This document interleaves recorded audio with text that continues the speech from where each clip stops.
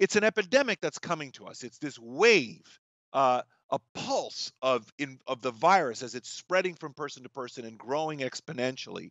And the reason that this is very important is that, let's say, for the sake of argument, 100,000 Americans are going to die of this condition in the next year. It makes all the difference in the world whether those 100,000 die over the course of the next year or whether all 100,000 die in the next month. If they die in the next month, they're going to overwhelm our healthcare system. And many more Americans will die than would have died if we allowed our healthcare system and our supply chain to work.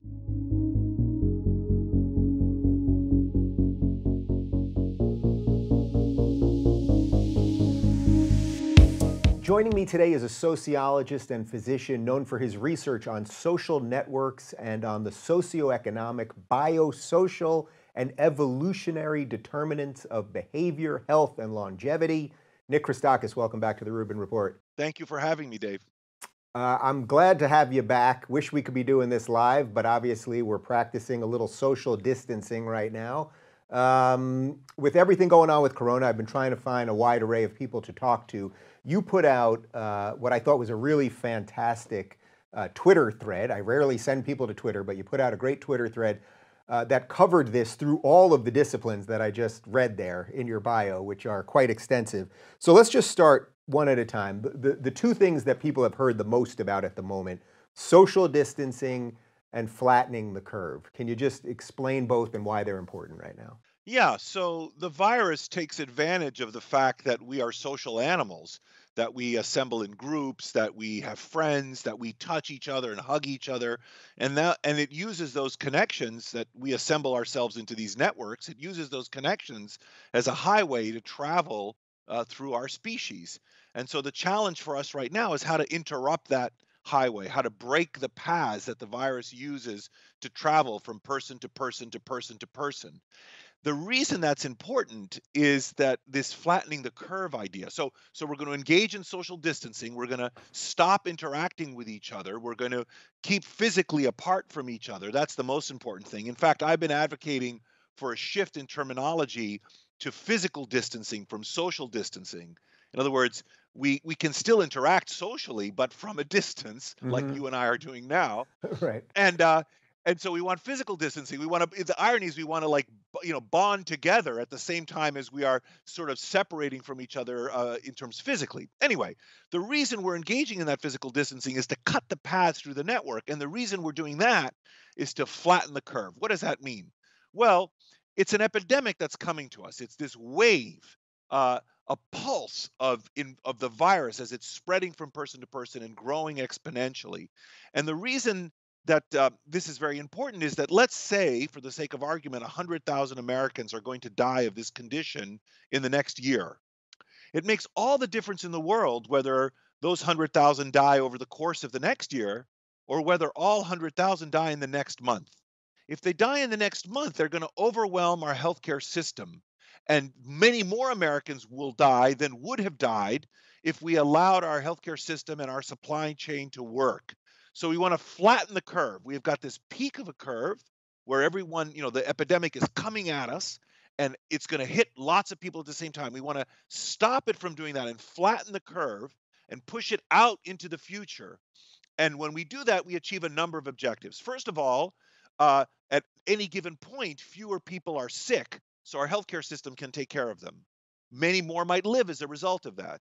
Second, we push some of the cases out into the future, so that maybe some of the people that get sick eventually will get sick at a time when we've invented a vaccine or we know better how to treat the people. So we also gain that benefit by flattening the curve. And as I said, not only do we decompress our healthcare system, not only do we push people into the future when we might be better able to care for them, but we reduce mortality as well. So maybe instead of 100,000 dying, maybe 90,000 die if we push it forward. So that's So, why we're social distancing, and that's what flattening the curve means. so I guess the obvious follow-up then is, do we have any evidence that the things that we are doing at the moment or being told to do is working? Is the curve being flattened? We cannot know yet because we have not had adequate testing in this country. We don't have adequate surveillance like they did in China and Korea. And so we really can't be sure. We know that this type of behavior, this social distancing behavior, the banning of public gatherings, the closure of schools, the reduction in group size, the self isolation, we know that that works from other epidemics, but we cannot yet know how much it's working in the United States right now because we don't have the kind of surveillance we need to see it. So I think when people hear about social distancing and, as you called it, physical distancing, I think people are confused or worried. What about the people that are actually in the house with them, family, kids, parents, whatever it is, that might have to go out and then come back into the house? Yeah. Yeah, that's a risk that we run, and that the Chinese ran when they locked down 930 million people in their country since January the 25th. So typically, what you do is you try to compress all of your shopping. In fact, Americans should begin to be doing that right now. Instead of going out 3 times a week to buy stuff, go out once a week. Compress everything, minimize the amount of time you're out and about. When the person does go out, they should ideally try to wash their hands frequently, not press elevator buttons. The Chinese have all these ingenious things where when you go into an elevator, there's like a little pin cushion of toothpicks, and you take a toothpick, you press your button, and then you discard the toothpick so that you're not touching buttons because the virus can spread on smooth surfaces. That's called fomites. So a person leaving the household should do that. If someone in the household does get sick and they are tested positive, you can, in principle, isolate that person for 2 weeks from other members of the household. Or in the worst case scenario, they infect the other people in the household. But nevertheless, it's then constrained to one household. Keep in mind that most people infected by this pathogen do fine. Um, the great majority of people will have no symptoms or will have minor symptoms. Some people, however, maybe 25% overall, will get sick. And of those, maybe a fifth of those, so a total of 5% maybe of the people infected will get seriously ill. And then, of course, on average, we don't know exactly how many of the people who are infected will die. And the reason, again, we don't know is we don't have good testing. So we don't know what the denominator is. We don't know, of 10,000 people who are infected, we know that because they were tested, let's say, what happens to them, and how many of them get sick, and how many of them need ICU care, and how many of them die. We don't know that denominator accurately, but our best estimate is that of those infected, somewhere between 0.5% and 1.5% will die. And it is that's a large number, but it's very graded by age. So if you're younger than 25, your risk of death is very small, maybe 0.2%. That's a big risk for a young person, but nevertheless, it's a small risk. And then middle-aged people around 50 or 60, it's about 1%. And then above 80, it's about 20%. So it's a very steep curve with Do age. you have a recommendation then? If you're in the household right now and you're any of these ages, let's say you're 25, you're 50, and you're 80, let's just go with those three Yes? ages, and you're not feeling great, should you be then trying to go to the hospital? Or I guess maybe if you're 80, you are, No. or just stay home and deal with it the best you No. can? Yeah, in general, one of the things we all need to be very good about doing right now is giving our healthcare workers a break. So you should not be going to the hospital with the sniffles right now. There are a few things that Americans should do. You should get a flu shot. One of the reasons you should get a flu shot is not because the flu shot prevents you from getting coronavirus. It does not. But if you get a flu shot, it lowers your risk of actually getting the flu, and therefore you won't go to the hospital with the flu. And now is not a good time for you to be burdening our healthcare system for your own sake or for the sake of the system. Furthermore, going to the hospital if you're not actually sick, if there are a lot of actually, or if you're just mildly sick, if there are a lot of actually seriously sick people there, you might get the germ from them. So it's not like in a hospital waiting room is not a time to be right now unless you actually need it. So generally speaking, the symptoms of coronavirus are variable. You should have a fever above 101.5. It's in about 85% of people, not everyone, but most people have a fever. A dry cough would be a symptom. And then there's a shortness of breath. Certainly, if you have shortness of breath and a fever, absolutely you should go to the hospital. Uh, and then there's a whole host of other symptoms at lower percentages. So if you're a 25-year-old person and you have your runny nose and low grade temperature and some muscle aches, it's probably not coronavirus. Stay home until you get sicker. That would be a reasonable choice. If you're an older person, then you should have a lower threshold. And ideally, if you went we would test you, right? But again, we don't have enough testing yet. We're hopefully the country will get better at that in the coming months. Yeah. All right. I want to keep going through this Twitter thread because Okay. you hit it just sort of at every possible level. So you talked about reasons to close schools, even if kids there aren't sick. Yeah, I mean, school closures, there's a lot of debate about this. There are two kinds of school closures, and most of the country is shutting the schools anyway now. So this point is behind us. I was sending out this information like 3 or 4 weeks ago. But school closures are two kinds. There's reactive school closure when there's a case in the school Hmm. and you close the school. And that's pretty uncontroversial. I mean, most parents, teachers, public health experts, if there's an outbreak of epidemic in the school, let's close the school. And it's been shown that if you do that, you lower the if you close the schools in an area, you lower the cumulative prevalence of the condition by about 25% and postpone the epidemic by a week or two, which is good. So reactive school closure is helpful, but it's not as good as we can do. The even better is something called proactive school closure, when you close the schools even before there's a case in the schools. For instance, you living in a mid-sized town, there's a case in the community. It's something called the community acquired case. So it's not like someone from Italy or China flew to your town, landed, had symptoms, and you diagnosed them. That would be an imported case.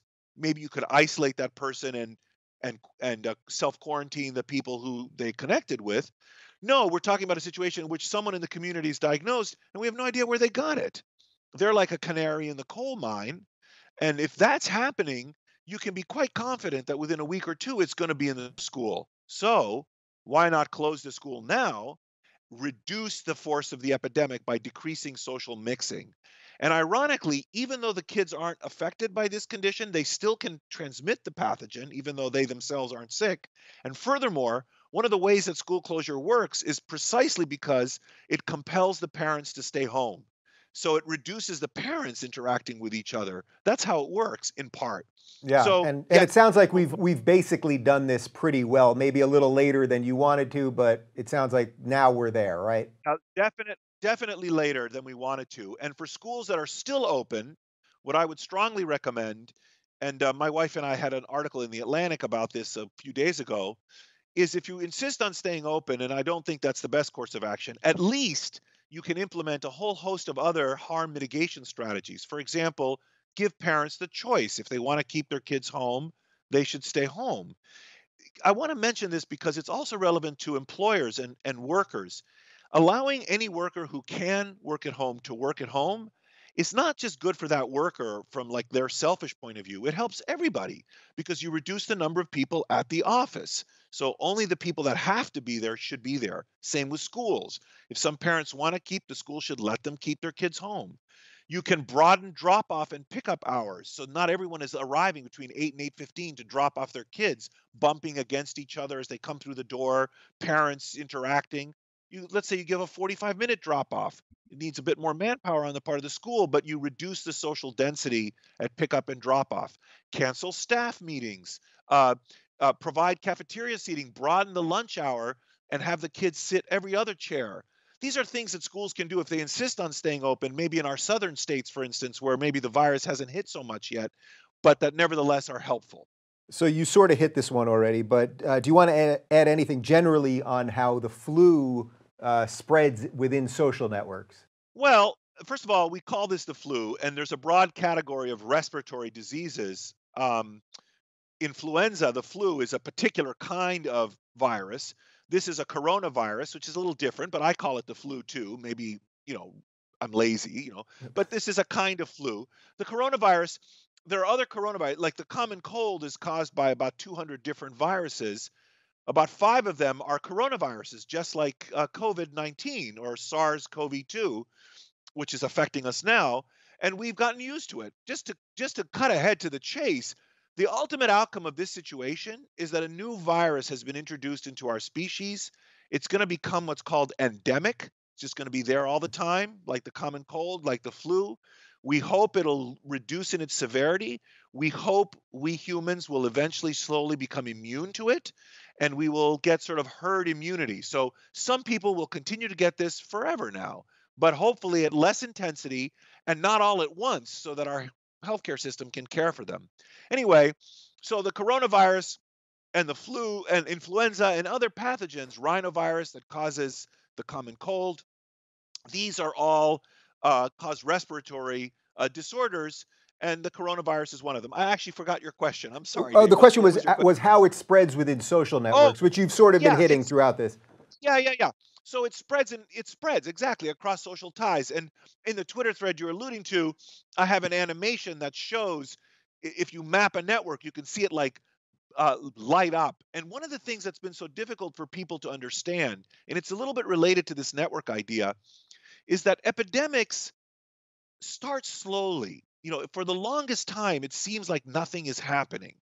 But it's in the nature of exponential growth that nothing is happening, nothing is happening, nothing is happening, and then all of a sudden a lot happens. And this has been why it's been so difficult for many Americans to appreciate. They look around and they're like, nothing's happening. But if we monitor the situation, we see the cases are doubling.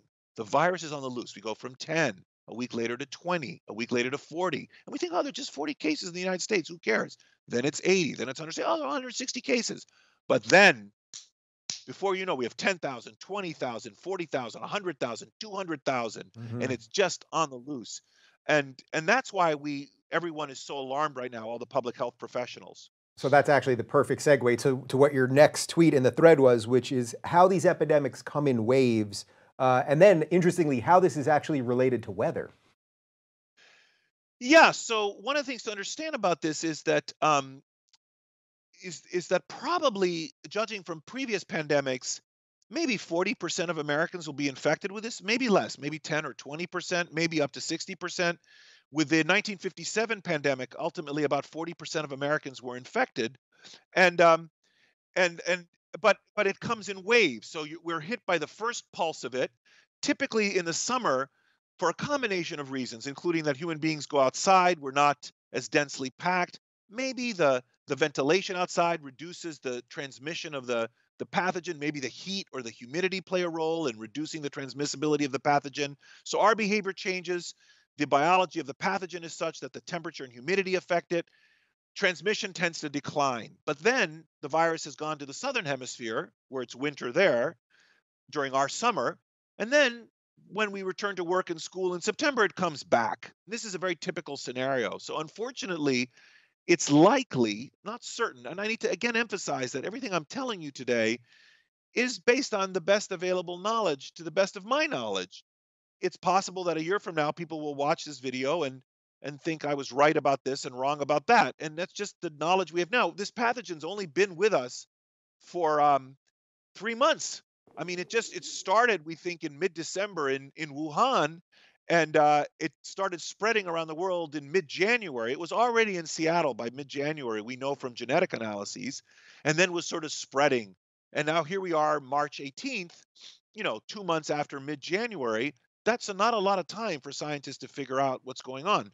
So anyway, um, so we think it'll spend the summer mostly in the southern hemisphere, although we'll have some cases, and then it'll come back in the fall.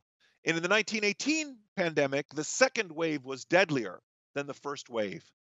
So in 1957, that wasn't as much the case. So we don't know exactly what's going to happen, but then there'll probably be a second, maybe a third wave, and eventually, basically, we'll get used to it, and it'll just sort of be there all the time. So, since you mentioned Seattle and we're talking about weather, so Seattle, it sounds like they've got a strange situation or a more severe situation going on there, perhaps. It also rains a lot there. I'm here in SoCal where it's sunny, Yeah. sunny and 70 every day, although it has been raining the last week. I mean, could that alone, just the weather patterns like that, affect any of this?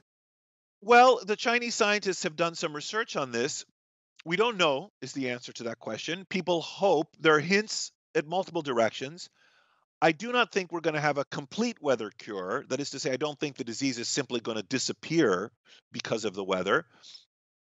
The evidence is conflicting. If I had to guess, I would say that probably we'll get some reduction in cases from the warmth and the humidity, but it's hard to know what. The Chinese did some analyses because their country is so large, where they looked at transmission all throughout China. And in some parts of China, it was hot, in some parts cold, in some parts humid, in some parts not. And they kind of looked and saw where was transmission the worst. And it seems like optimal transmission is at around 40 degrees Fahrenheit on average daily temperature. So cold, but so when you get much colder or much hotter, that seems to be better, less transmission, but not zero. And then they looked at humidity, and it looks like very dry weather is bad. So if humidity is less than 5%, that's not particularly good.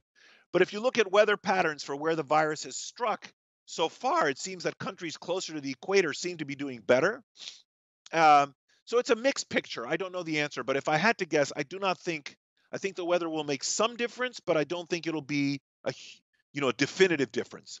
So I think I'm actually going to skip the next one in the thread because you were talking about vulnerable groups. But since you're talking about, because I think we've sort of hit that already, unless there's anything else you want to add about older people or sick people. Well, I think, yeah, I mean, I think we have to be mindful of people on dialysis, people with chronic illnesses, institutionalized people, the elderly, homeless populations. And one of the things that's really important to understand about a pandemic is that it's the great equalizer. We're all in this together. Actually, the reason you should care about, let's say, the homeless or people who are chronically ill is not just because you should be kind and compassionate and altruistic. It's actually your own selfish interest too, because we do not want populations that are reservoirs of this pathogen. We want to take care of everybody so we all can be safer. This is why social distancing, even if when you practice social distancing, you're actually showing kindness to others. One of the ironies is that people think, oh, I'm going to be brave and show kindness by shaking people's hands and being out and about. Ironically, that's not the kind thing to do. The kind thing to do is to remove yourself from circulation so that you're not circulating the pathogen. That's the best thing you can do for your group or your society. Yeah, I actually didn't mean to diminish any of those groups, but because you were hitting on the China part, which was the next tweet, I was going to jump over that. So you No, you no, I know. actually in the I thread wasn't you called suggesting it. you were. No, I know. I wasn't suggesting. I was just saying I was taking advantage of the opening to point out to people in case it wasn't obvious why it's not just a question of compassion. It's actually in our self-interest to take care of these populations. So you talked a little bit about China. We live in this time where it's like half the people are saying China unleashed this on the world, half the people are saying China has done nothing wrong. You called in your Twitter thread, you called China's response astonishing. Can you explain that? Well, first of all, we know we would know from genetic analyses if this was an engineered weapon, and that's a conspiracy theory. There's absolutely no evidence that any such thing happened, Okay. and so they certainly didn't release it deliberately, and because they're killing their own people, and because of the studies. So that's ridiculous. No, what I was describing is China, because of its totalitarian or authoritarian rather government and its collectivist culture, was able to put 930 million people under a kind of home-based quarantine beginning January the 25th for like 8 weeks. It never in the history of public health has so many people been under such restriction for so long, to my knowledge. It's unbelievable what they were able to do because of their culture and their government. And I call this a social nuclear weapon because it gives you a sense of what they were fighting.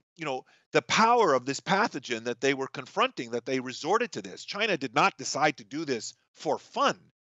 And what I was trying to communicate with that thread that was now weeks ago was to try to get attention in the United States, like, look what's happening in China. This is not going to just stay there. This is not like a Chinese problem that's, they've decided to put 1 billion people under home arrest, for 2 months for fun. We need to prepare. We need to think about this because the virus is going to reach our shores. In fact, already when I was writing that, it had reached our shores. This is what happens in pandemics. No matter where the disease starts, it spreads around the globe. And by the time you're aware of it, even if you're aware of it 30 days after inception, it's too late, given movements of people, even frankly, 100 years ago, given movements of people on steamboats and on trains and big compact cities, the virus spreads. So uh, so anyway, so I was trying to describe what the Chinese had done, and it is astonishing what they did, and they have brought down their cases in a country of 1.4 billion people to under now it's like I don't even know, it's like 10 cases a day or something in the whole nation. Yeah. So this is unfortunately what we are facing in our country, And we have different strengths and different weaknesses compared to China. One of their weaknesses, we have a commitment to free and open expression in our society. And in China, unfortunately, the doctor who first tried to sound the alarm, Dr. Wen Liang Li, he was brought in on charges of rumor mongering. He was basically using the Facebook equivalent in China and messaging his friends and saying, "Oh my God, I'm seeing all these patients in the hospital with this particular kind of pneumonia. I'm worried we have a new pathogen." And the local authorities called him in and accused him of rumor mongering, which is not something is not a crime in our society. So Not yet. no. So I mean, so our strengths in our society include our wealth, our openness, our tremendous scientists, but we haven't been playing to those strengths. We've not been listening to our scientists. We've not been deploying our wealth.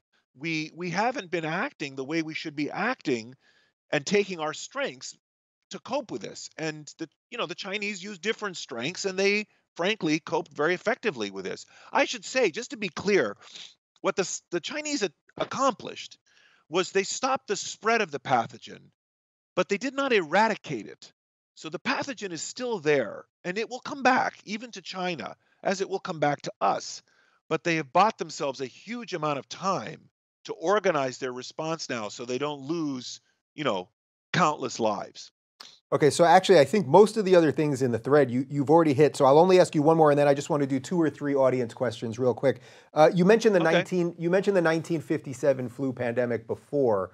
Can you talk about some of the similarities and differences to what we're dealing with Yeah. now?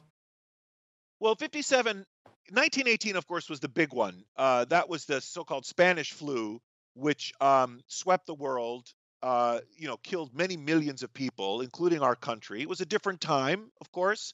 Uh, People were starving because of the war. There was a lot of disruption because of the war. Um, and it was a different pathogen, and there was no modern medicine, no antibiotics even against bacteria, and many people in that we think many of those people died not just because of the viral infection, but then their lungs got so-called super infected with bacterial pneumonia, which killed them, many people. So a lot was different then, and then we earlier we talked about how it came in three waves, and it was awful. And there was a Great Depression, of course, afterwards as well. So I don't think around the same time. Anyway, I don't think I don't think that this pandemic is thankfully going to be that bad. But the nearest analog I can see, even though it was a different pathogen and in some ways had different epidemiology, for example, in 1957, the pathogen also killed young people, whereas this one does not. Um, I think 57 might be a good model for what we're facing. So every 10 years or so, at reliably but at an unpredictable time, the world has a pandemic. Most of your listeners will remember SARS or H1N1 or MERS, and those have petered out. So people weren't taking them, they don't take them seriously. And they peter out for a variety of reasons. Ironically, one of the reasons is that sometimes they're too deadly. For instance, SARS was about 10 times as deadly as the COVID that we're facing now. And when a disease is too deadly, it kills its victim too fast, so the person can't spread it. So this particular pathogen we're facing has sort of middling level lethality. It's neither too benign, not nor too deadly. It's not as deadly as the 1918 virus, and it has middling level transmissibility.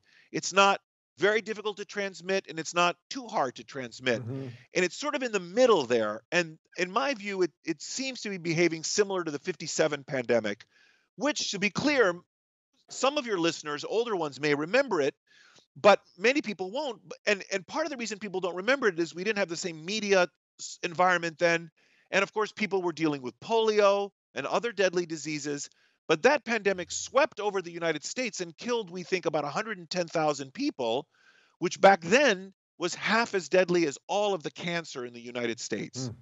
So today, if we have a 57 pandemic, we're talking hundreds of thousands of Americans dying from COVID if the disease is half as deadly as cancer. So, as a group. So, it's serious. It could be quite serious. I also want to just take an opportunity again to say we don't know exactly what's going to happen. And what's very important for your listeners is to understand that despite political polarization and despite our desire to simplify our choices, should we have Rice Krispies or should we have cornflakes? There are shades of gray and there's nuance when it comes to serious policy dilemmas and serious scientific questions. So there's a range of outcomes we could observe in the United States from this. We don't know exactly what's going to happen, but at best, 35,000 Americans are going to die, in my view, at best. And it's quite possible that 20% of Americans will get infected. That's 60 million Americans in the next year. And our best estimate is that 0.5% of those people might die. That's 300,000 Americans dying in the next year of this condition. And that's possible. We're not sure it's going to happen. It might not happen. I hope it doesn't happen, but it's possible. And that is a very, very heavy burden. That's 1957 pandemic. That's half as deadly as cancer, approximately. So, So that's why everyone is taking it seriously. so I got a ton of questions specifically for you because I posted in the Rubin Report community. I posted that we're having you on. I had everyone look at the thread. So what I thought I'd do is I'll just ask you 2 or 3 now, and then I'm just going to email you one email with all these questions. And maybe as you have a little time here and there, you can throw some things on Twitter that are maybe a little more specific. Obviously, that's totally up to you. But I'll just ask you 2 or 3 now. I thought this was really interesting, and I got a lot of this type of question. What is the acceptable level of risk in terms of disease and death that we're willing to accept in order to have a normally functioning society and healthy economy? Well, I would ask you to think about what we do when it comes to mining safety or other dangerous occupations, like whether we equip our police with bulletproof vests, for example. We spend money in a preventive way to prevent deaths in hazardous occupations all the time. Now, we don't spend limitlessly. We don't equip each police officer. We expect people to take some risk of death. We don't spend limitlessly even to secure our highways. Not every highway is a divided highway, which we know is safer because it would cost too much. So there's some calculation we make about how much money we're willing to spend in order to save lives. And what you have to understand in this case is that we're dealing with a threat.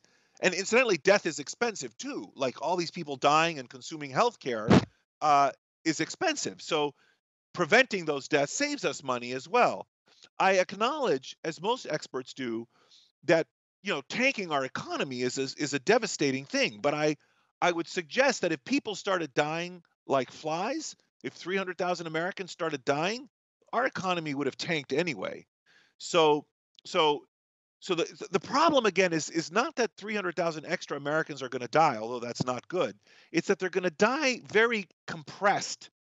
We're not just spreading them out, and so that's a devastating blow to our society, no matter what. So I guess I would say that in answer to your question, that we always are willing to pay some economic cost to save lives, and I acknowledge that going into a major depression or a major recession and possibly a depression is a huge cost for our society.